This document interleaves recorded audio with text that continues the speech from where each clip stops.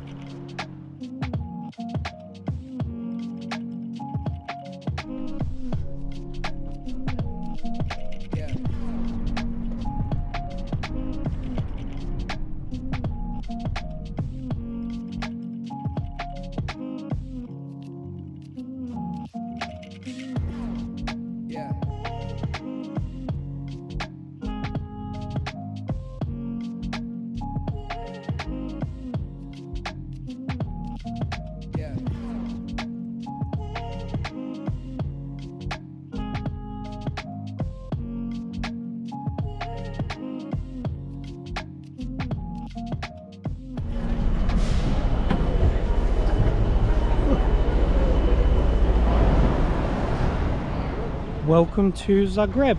We were actually just saying as we were coming into the city that it's been basically a year since we were here last time, and we actually drove past a couple of areas where we walked this time last year, and it's just strange to feel like we were here a year ago and so much has happened since then, and here we are again.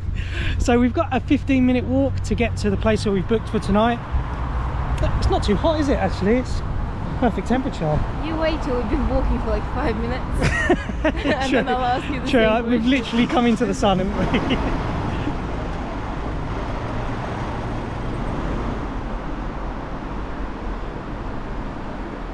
We just checked into our apartment and it's super lovely. Let's spin you around. Right, we're here only for one day. We're incredibly happy and excited to be back in Croatia. As Matt mentioned, we both can't believe it's been a year already since we've been here last. But on that note, let's not waste any more time in our beautiful apartment and head out and have some Croatian food. And I bet you know by now, I can't wait to have pastisada.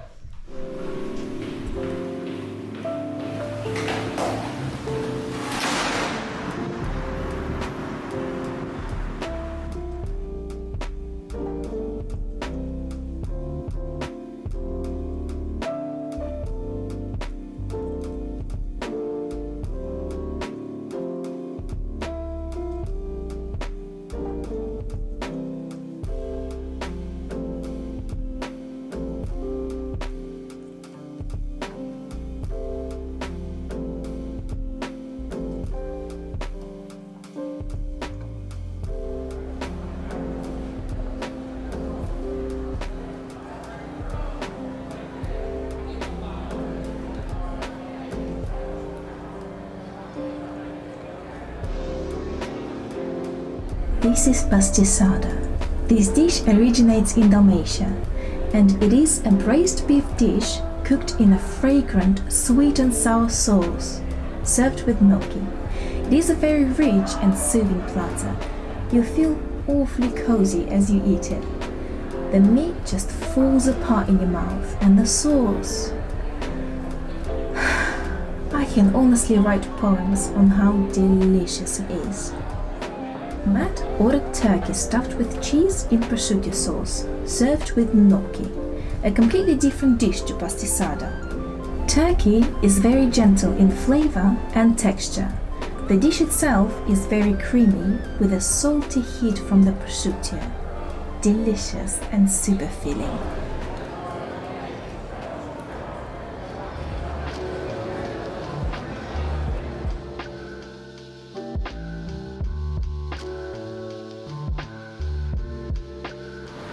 That was amazing. As good as you hoped? I'm a bit out of this world right now. We've got a doggy bag with us as well because the portion was so huge. Also, I know this is random, but I really wanted to ask you, just in case, do you have a good recipe for pastisana? Because I just really want to make it for our families to try, and if you do have a legit good recipe that you tried out yourself, please share it with us. Because sharing is caring and all that, you know? Please, please.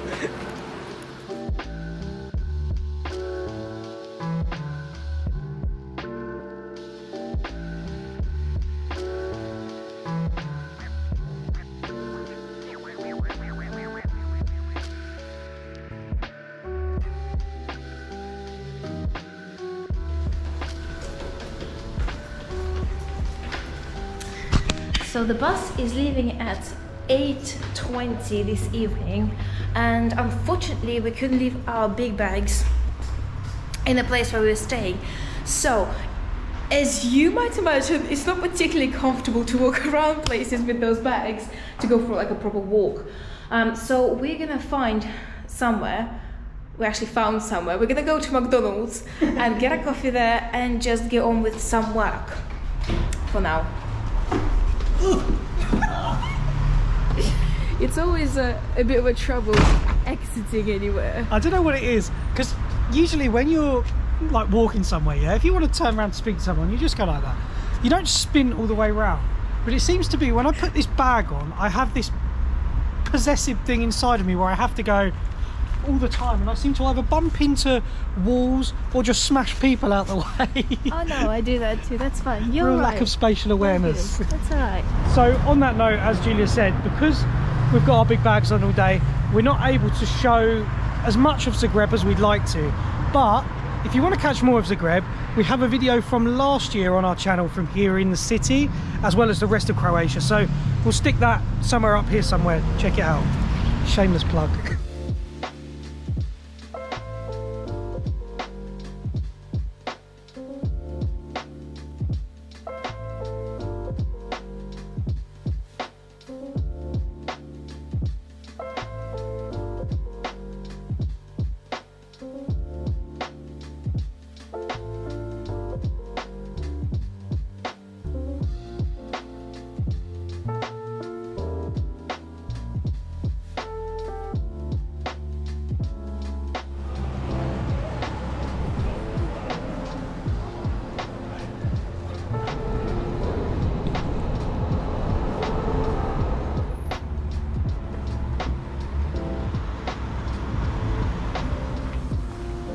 There's only so long, to be honest, you can sit in a McDonald's without it starting to get a little bit awkward.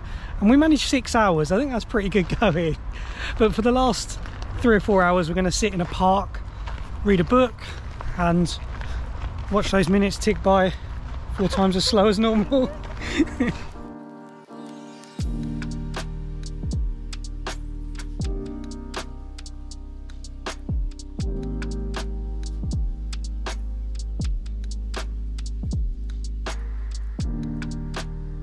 So one of the things you've always got to be prepared for, I guess, when doing a big land travel like this is delays, and just be open to it.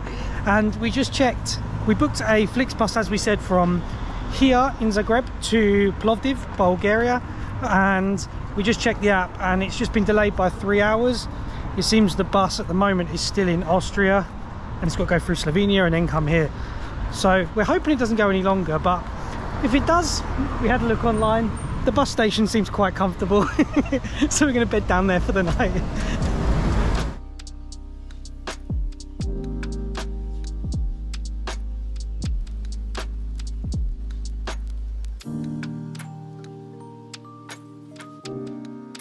So we're at the bus station. We decided to arrive here on time because the arrival of the bus kept changing. So we weren't sure whether the app is right or not, but it seems like it is. It's showing now that the bus is supposed to arrive here just before 11. So we've got a couple of hours to wait. It's 10 to 9 now. Let's see what time it's going to arrive. And that's actually one of the longer journeys that we have ahead of us. The bus is supposed to take about 16 hours, but we checked that the bus that's doing the same route but left yesterday, it's supposed to arrive to Plovdiv at 12:30, and we checked about 6 in the evening and it wasn't even in Sofia.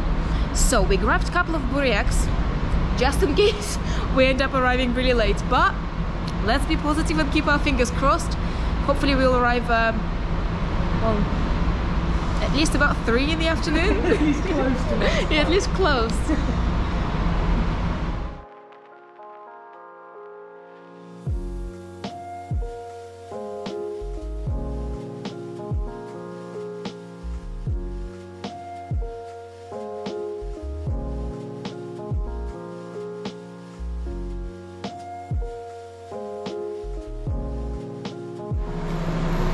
We're still here.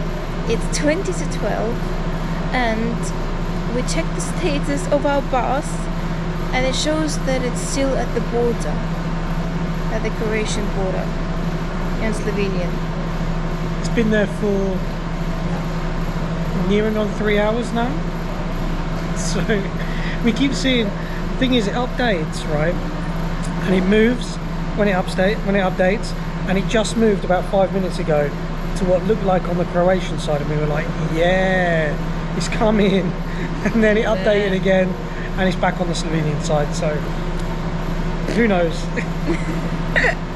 We're so past our bedtime right now.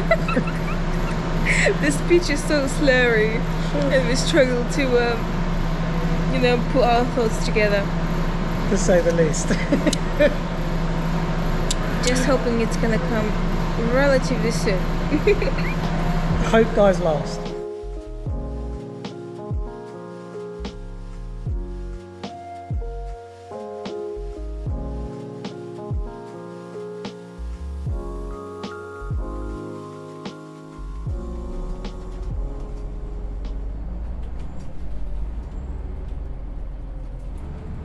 To be honest, the rest of the journey was pretty smooth.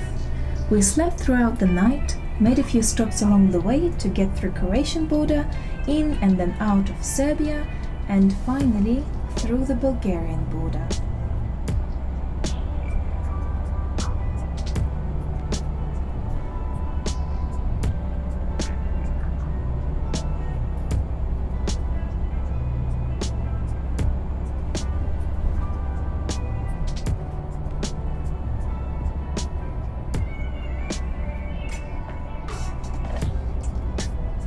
So we just arrived in Sofia and we need to change a bus into a smaller one, and we're gonna head to Plovdiv in a minute.